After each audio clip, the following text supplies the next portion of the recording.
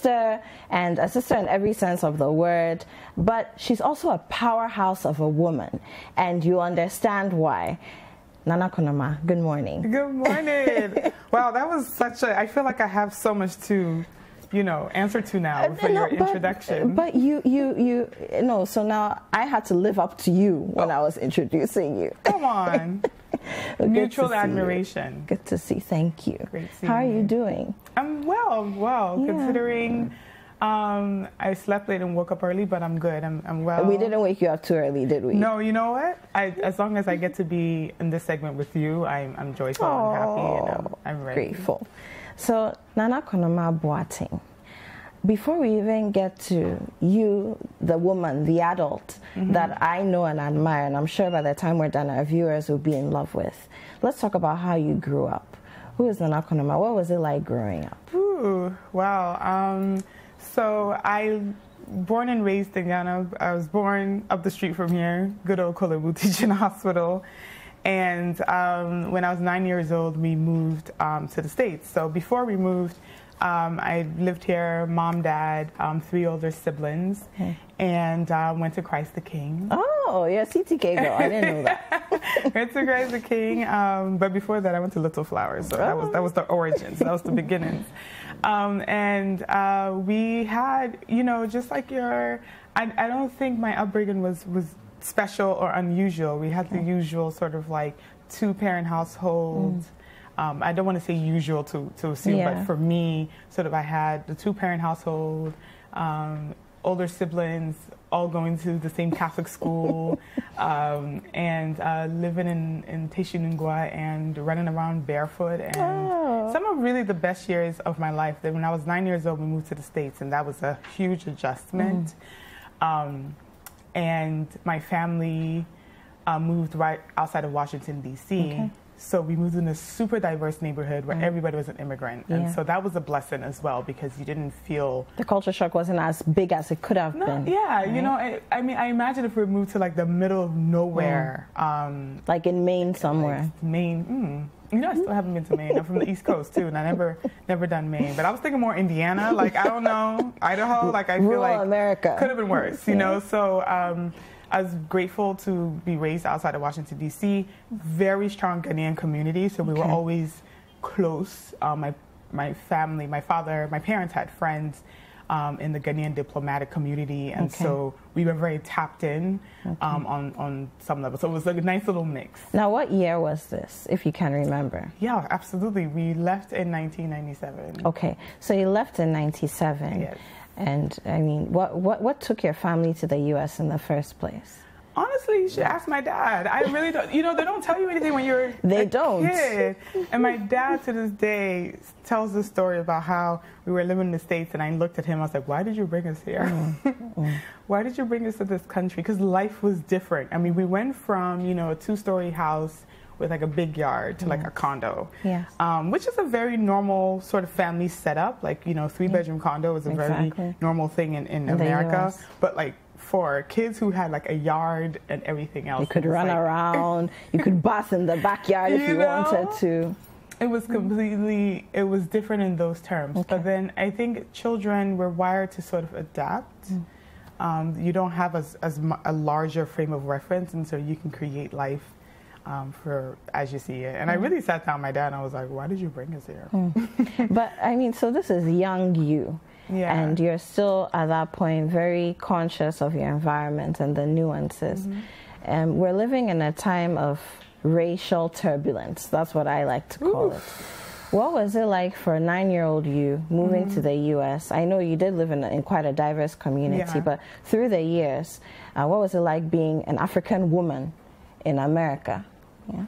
I think that's, you know, I always, when people ask me this question, I really have to reach back and think about it, because, you know, as a kid, a lot of things kind of just completely goes over your head. Because you're innocent. Yes, you don't really receive it. But I remember my mother always complaining that I speak the King's English. Why is everybody treating me like I don't speak English? And I think the moment people will hear your accent, especially in America, where the irony of America is that as many cultures and, you know, ethnicities as are represented there, there's still this sense that you leave where you are to become American. Yeah. Right? There's a push, or at least the illusion that one must ascribe to Americanism. Exactly. And so you hear that a lot. Yeah.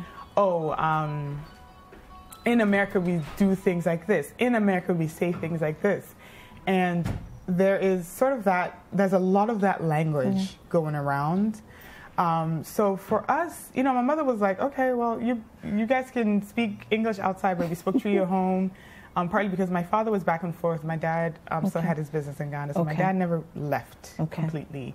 So my mom was like, okay, we're going to speak to your home. You're just going to be yourself, live your life, and just be proud of who you are and where you're from. So as far as the racial dynamic, it was, what was alarming was the anti-blackness that you experience from other brown people. Yeah. That one is new because you're like, but we're all brown. Yeah. And I, like, when I first moved to the States in fourth grade, I was racially abused by a group of Indian kids. And I'll never forget this day. It was actually, looking back, and it was kind of funny, but my, they what was it, water guns, like they basically abused me with water guns. And so they ganged up on you and started shooting you with water guns. Shooting me with water guns. And these were girls I used to walk to school with, like I thought we were friends or whatever. And it was really funny because I was with a couple other white kids and they were enraged. I remember my friend Megan, this little white girl, she literally walked me home and was like, I'm telling your mom. And my mom was like, Megan, take me there. And my mother actually walked to where these girls lived. It wasn't too far from where we lived. It was like another condo complex not far from ours. She actually walked there and just told the mother, she said, we're brown people, we're all immigrants. Like, we get nothing out of fighting one another. And you need to teach your daughters that that is important. And it was really like, first of all, I was like, whoa, my mother, because this was twice. My sister had already gone to shake the girls. Then my mom went and talked to the parents. So the African girls are just everywhere shaking people. Shaking people. So it was, I look back on that with a sense of pride that like, wow, like my people really stepped up. Because I didn't even want to talk about it. My sister, I thought when my sister dealt with the girls, it was enough because she's my older sister. But then when my mom got home, Megan decided to let them know. Megan was my friend from the neighborhood. So it's good to have allies. It is, always. So what was it like in school, for example? I mean, young you again, you were in Christ the King, Catholic school. Yeah. And then were you in a private school in the U.S. or public school? Okay, I went to public school. So what was that transition like? I remember being surprised, or like, okay, so before we started school, because we arrived in the States maybe April and school didn't start till September. Okay. So we had sort of been around some of the Apiorkor kids, the Ghanaian Apiorkor kids who you know, oriented us in all the manners of disrespect that we can take on as Apiorkor children. But so we, you know, going to school, I think I had a little bit of what I needed to expect because of cousins, of course, and church families and whatnot who we sort of had been able to observe for months before we started school. So I made friends. I really lucked out, I have to say. There was a Ghanaian lady working at my school. Okay. And as a teacher? She was part of the custodial staff. Okay. Yeah. Okay. And I remember getting there and we went to orientation and we saw her. And my parents, I don't know how they knew she was Ghanaian. It was very much like somehow you always know this connection. I think my dad was like, that he just went up to her and it was like she ended up being Ghanaian, and she was super sweet and introduced me to really one of the few other black girls. This girl, you know, Chardell Moore, and she Caribbean. Okay. She had come from she had moved from the Caribbean very young, but she also had that sense of, oh yeah, I'm black, but I am like other black. We immediately became best friends. She was very chatty. To this day, my father is convinced that she's the reason I talk so much. So I can't shake it. It's been over 20 years. So for me, she became a bit of an anchor and a shield because she was a little bit more of my identity as well. So I really have been blessed in my journey to not feel completely like an outsider. Right. Yeah. Right. So let's talk about your journey through education because now you're a businesswoman, you've been through so many things, and we'll be talking about them, but what was your journey like through education, just through life, getting to the point where now you launched a new brand during a pandemic? During a pandemic, that crazy girl. What has the journey been like? Oh, wow. So, typical immigrant family household, the expectation is come home with good grades. However you get those grades, it's not just make sure my they're business.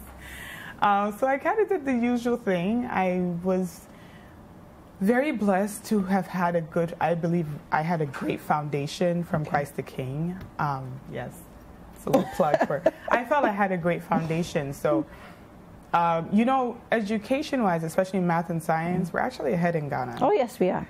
We're very much ahead in Ghana. Yeah. So I went into a 4th grade class that was like a little behind mathematically and math and science speaking. But, so that helped me get into advanced classes. Okay.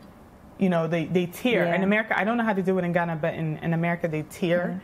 So they kind of have, the basic or just the regular classes. Yes. And they have a program called GT, which is gifted and talented. And then they have honors and they have advanced. So I was always in sort of like the gifted, talented, honors, advanced classes, which I feel like is owing to my foundation here in Ghana. Okay. So I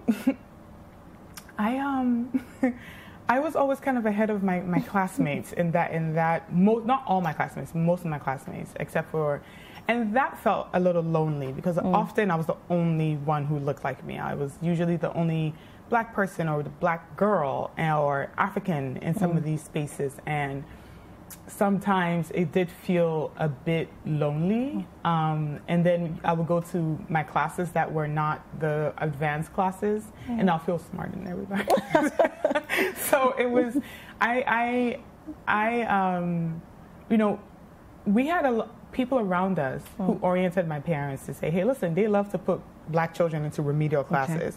So you have to be very adamant and forceful with your children. So my parents were very forceful with us to always go with the harder subjects because it was like, no, you have to, the typical work twice as hard. Yes, exactly. Right. So through, junior high, senior high, then I went through the typical, okay, you're smart, math and science, so be a doctor. I feel like every African parent, Ghanaian parent, be a doctor. So that was what I was sort of oriented my training towards. Okay.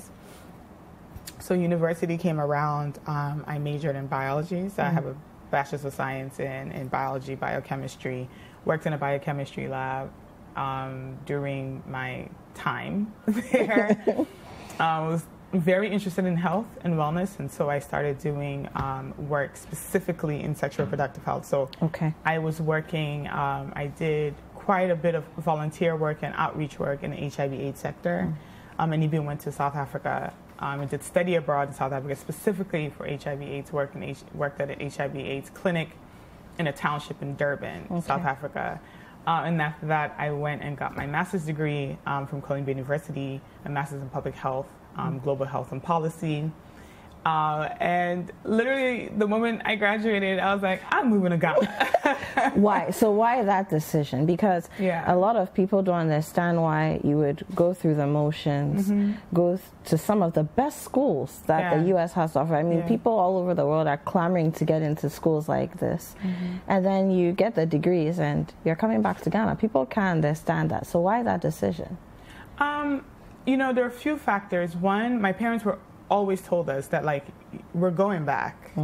This is just to set you up for they felt there were some opportunities we could take advantage of at that time.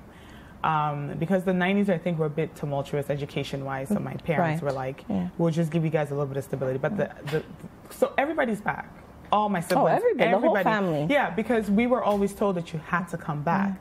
So it was always, it's like location services. It's kind of running, it's always running in the background. So everything we did was with the understanding that you would have to move back. So after I graduated, I didn't realize this is what happened until now that I'm thinking. I always knew I was going to move back. I knew I was always going to move back. And so a few things were happening. I was like, okay, I can either stay here and do the job hustle like all my classmates, or I can go back to Ghana where my family has a business, and at the very least, I'll have a job. Yeah.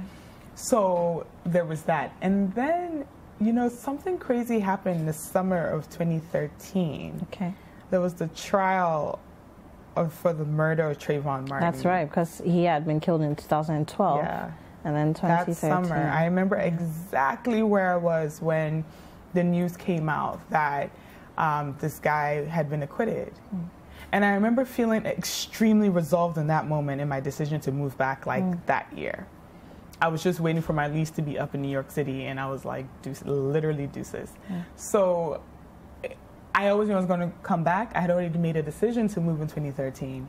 But in that moment, when the acquittal of his murderer came, I was just like, there's just nothing holding me here. If there's this much evidence that a 17-year-old black kid was killed, was murdered, and then murdered, you know, for no reason, and just because he was presumed or assumed, perceived, or whatever the case is, and you know, the person who killed him was set free. Could be me. His entire existence was weaponized, and I think when you look at it like that, because I remember that very night, Barack Obama had a press conference, and it's very rare for a president to have a press conference about a trial that's happened in Florida, of all places. I mean, what do we really expect? What could one expect from Florida? And for him to say, hey, look, I was Trayvon. Trayvon could have been me. Trayvon could have been president. When he said that, it just settled in me in a very real way. And I was like, well, I've already made a decision to move back, but I don't think there's anything that will make me change that decision at this point. So then I brought my butt back, or left all my, because sometimes I looked on LinkedIn and I see some of what like my Ivy League classmates are doing or have done, and a lot of them are having the dream jobs we talked about in school. And every now and then I might daydream, but then I'm just like, I'm good. Yeah. So in 2013, so your family moved to the U.S. in 97. Yes. 2013, that would have meant you'd been out of the States for about 16 years. Yes. You're coming back an adult woman. Again, another transition, big transition in your life. How did you sail through it? I didn't. I didn't sail through. I thank you for being honest about that. I didn't sail through. So what were your experiences like? What were the challenges? Oh, wow. Every stage brings this challenge. And once again, every point of my journey, I've just been given people have come into my path who've made it easier. So I happened to, I wouldn't say stumble, but I know it's not a coincidence. I happened to, through old friends from Christ the King that I kept in touch with, make acquaintance and make friends with a group of young women who were just about my age or a little bit older, who also had my experience. Some of them had even been born in America and had nothing. At least I had my parents, a house in East Legon I could come to, you know. But I met friends who, you know, just got up and moved after being born in the U.S. or Canada, and just came, and they were roommates together, and they were just figuring life out. And we had the comfort of doing Accra together from a very similar frame of reference. A very similar frame of reference. And so there was always that sense that, like, we could vent our Ghana-isms or whatever it is. But it hasn't been easy. I think that it is a journey. There is the initial excitement. Nothing can faze you. You're here, you're just experiencing it, you're loving it. As time goes on, there is the frustration. Absolutely. And then there is, if I had to go through the 5 or 6 stages of moving back to Ghana, there's the excitement, then there's the frustration, then there's disenchantment, and then if we're not careful, it kind of goes into disillusionment. And I feel like disillusionment is usually the turning point. You either, that's when you decide how you want to exist here. And I know a lot of people, and disillusionment usually comes around the 2.5, 3 year mark. I always tell people, look, if you can make 2.5, 3 years, you can do it. You got this. There's disenchantment, and that disillusionment is a turning point. And then I feel like there's discovery. And I think what I went through was like, oh, so all of this wasn't for me to necessarily, how do I put this? Like, I think the arrogance of a lot of us who move back is that we're coming to change something. Yes. But Ghana teaches you that, oh, no, Ghana teaches you in such a beautiful way, because coming back, being here, I was just talking to someone about this like a week or two ago. Ghana is not about what you can change outside. Ghana is about what you can change inside. That's very profound. 100%. How so? Oh, gosh. I think that when you come to a place and you make like, first of all, respect the place for, like, what I've learned is, like, to respect the space for what it is, and respect and accept Ghana on its own journey. And just like any place, this place has incredible lessons to teach us. Absolutely.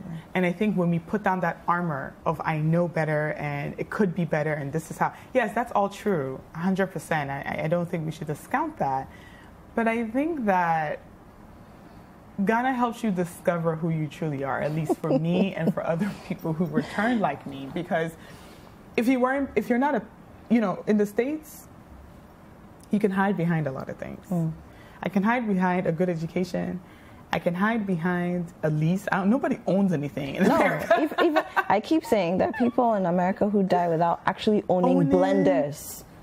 Something as simple as that. Something that you can hide behind your leased luxury vehicle. You can hide behind a mortgage. You can hide behind credit cards. Ghana is not, for me, at least in my experience, it's not a place you can hide behind a lot of things. So if you're an impatient person, Ghana, I feel like this is a place that will teach you patience. Okay. Ghana also opened my eyes to my own prejudices and my own privileges, right? So living in America, it's very easy to be like, oh, I'm a black woman, African woman. I represent sort of like an underrepresented group. Then I moved to Ghana, and it's like, okay, I'm coming with this Apiorkor attitude, Apiorkor education, Apiorkor accent. That comes with its own sort of like levers and doors and spaces and expectations. And so all of a sudden you have to switch your mind to be like, oh my God, I'm of a privileged group. Yes. And so it reveals, for me, it's revealed my prejudices to me. Okay. It's revealed my blind spots to me. It's revealed to me the spaces within myself that need to grow and evolve. It's revealed to me, the parts of me that I love and the parts of me I like to improve. Okay. Let's talk about your fibroid campaign. How did that begin? And I know you have a personal journey to share on that note. Yeah, so with fibroids, honestly, I found out I had a fibroid. Fibroids, and I'm giggling. How long ago was this? Late 2018. Okay, so fairly recent. Yeah, fairly recent. I found out I had fibroids. You were in Ghana then? I was in Ghana. I was moved. At that point, I was like, this is it. This is home.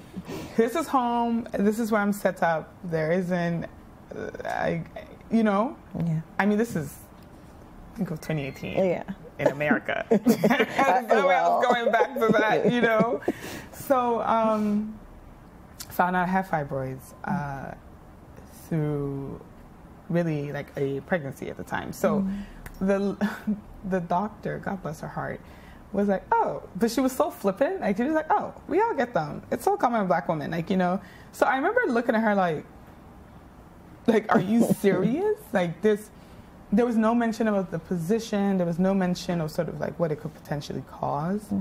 And so she's like, oh, but don't worry, everybody gets fibroids. You're going to be fine. Maybe 4 weeks after that, I got a miscarriage because of fibroids. And I remember just being really pissed off. I was angry at everybody. I was angry at the lady. I felt like going down there with sneakers on and like getting in her face about it. Do I see tears in your eyes? Am I tearing up? It's the makeup, girl. Stop. It's the lighting. Maybe there are tears. Thank you for noticing. So I was angry. I was very, very angry. I was angry at, you know, this particular lady doctor who was just doing her job. Completely understand. I was also angry at my body because I miss health and wellness. I drink 2 liters of green juice a day. I don't eat meat. I take this seriously. I like to think I take great care of myself. So I felt myself very angry with just everything. So I started doing research to understand. I started speaking. My best friend had also had fibroids. My mother had fibroids. So I started just asking questions and getting a sense of, and then I started looking at statistics. I'm like, well, why is it 9 out of 10 like African women? Like, what is it about what we experience that makes us stand out this way? And I started researching. I said, okay, I identified 3 top things. Okay, one of the top things is period stigma. We can't talk about periods, so we don't talk about anything else that's connected to that. Right. The other is that a lot of us are just in the dark about it. There isn't a lot of awareness. That has to do with period stigma. Of course, because we don't talk about periods and anything that comes with it. We don't talk about fibroids. 100%. Right? Another so thing, knows. I also realized that, you know, our health, most of our health sector is informed by donor money. And so attention and the cause goes to wherever the donor wants it to go. Exactly, where funds. So when you go on the WHO website and you go to like African women's health, they don't mention fibroids as a health concern. And so when the donors don't think it's important, where's the incentive to find it important? They find what they find important, right? Yeah. So I said, okay, I'm going to do something about it. And thankfully, I'm married to somebody who is a very fast-paced. He's like, okay, great, you're going to do so. Where do we start? You know, and I'm like, okay. So it started with a documentary I did with my good friend Jessica Nabova, who was just finishing up her trip around the world.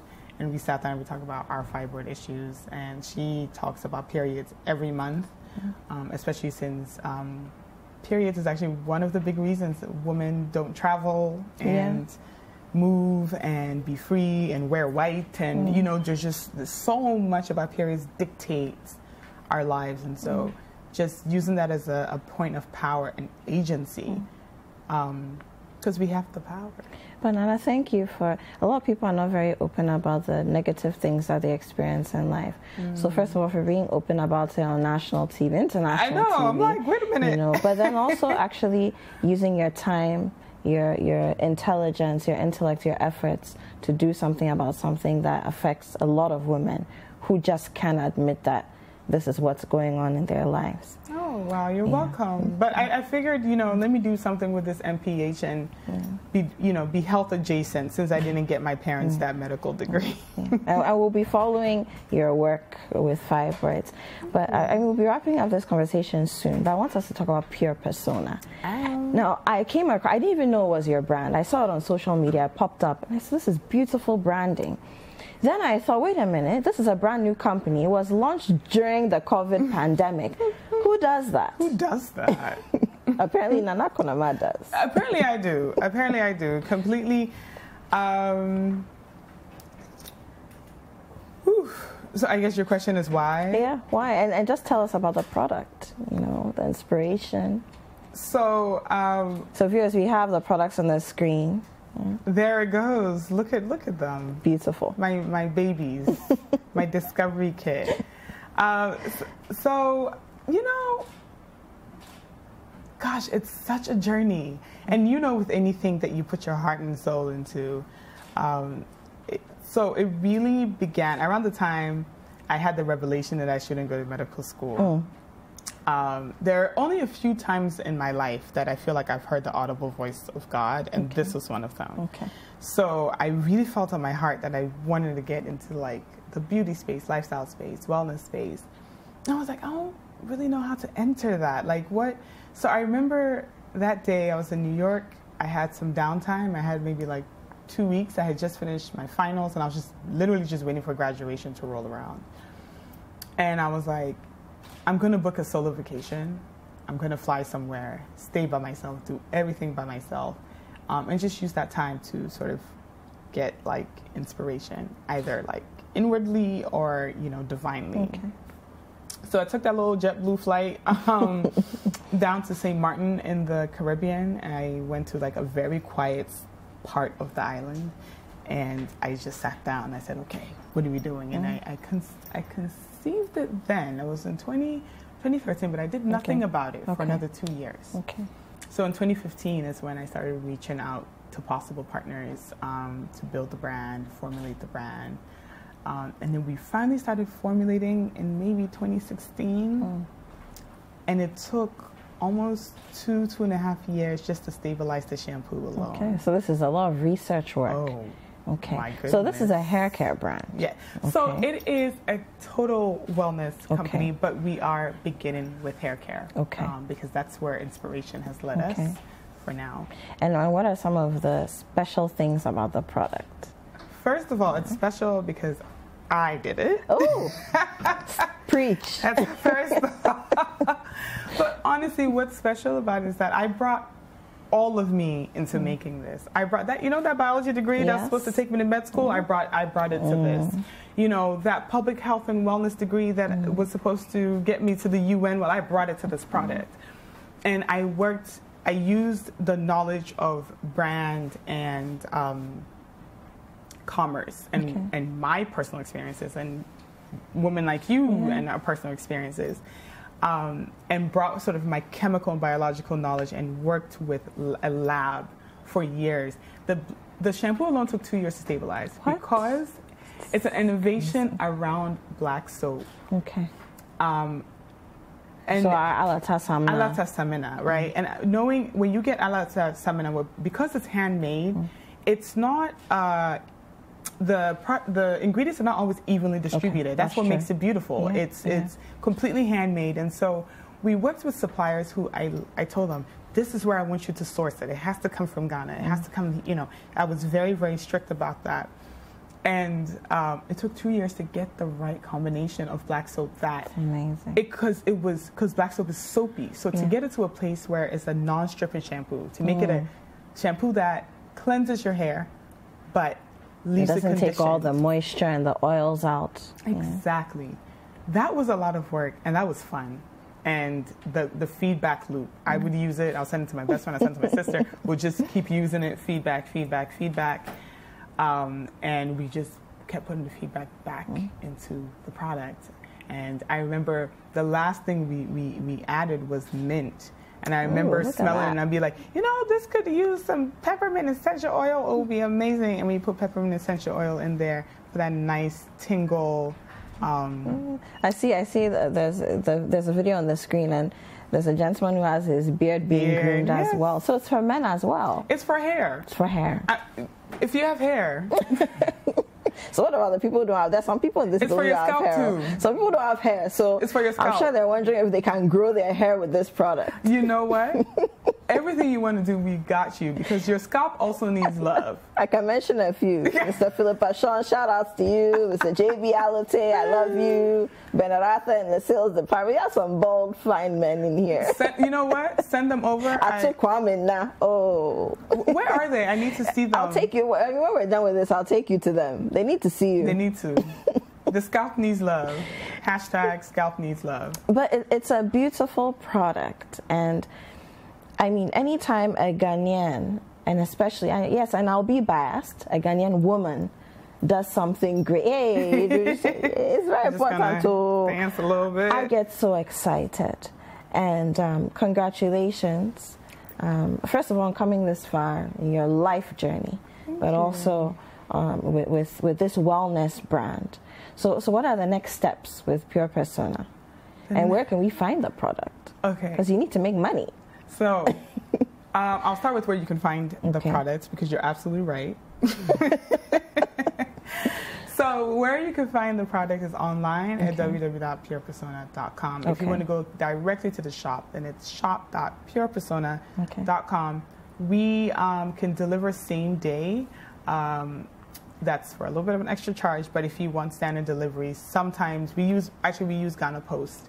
And I know everybody's smirking. We use Ghana Post, and they haven't disappointed. Well, I'm just saying. The Ghana Post. No, Ghana I love Post to hear that. Really come through for us, even with our. So you're shipping nationwide. Yes, we're shipping every corner. Ghana Post is able to get you there. Beautiful. Sometimes in Accra, if you're able to order before 10 a.m., they are sometimes able to get it to you in the same day, but usually it's about within Accra, it's one day. Okay. So purepersona.com. Yes, purepersona.com or shop.purepersona.com. Okay. And on social media, where can we find you? Yes, on social media, we are all over the internet. Where we are at Instagram at Pure Persona by Nana. Okay. We are on the LinkedIn, Pure Persona by Nana, and we're also YouTube, Pure Persona by Nana. Check out our YouTube. I mean, we have tutorials on there. Oh, brilliant. You know, for our content team, we really prioritize video, and so we go straight into video content. And so we also have a great blog. You know, we're all over the internet. I'm telling you, we're kind of killing this internet game. Beautiful. Okay, so Nana, we have to end this now, but final words. 10 seconds. Seek your inner beauty. Seek your inner beauty. Inner beauty first. Seek your inner beauty first. Yes. I like that. Nana, thank you. Thank you. And I'm so proud of you. I love you. I love you too. Viewers, we've been speaking to Nana Konama Boateng. She's the founder of Pure Persona by Nana and clearly a woman of many parts. For her to read her whole bio, we wouldn't end this show today. Hi there. We hope you enjoyed the show. Make sure to subscribe, like, comment, and share with your friends. This is Breakfast Daily on City TV. Join the Breakfast Daily team Monday through Fridays from 7:30 a.m. to 10. Join us for breakfast daily, only on City TV.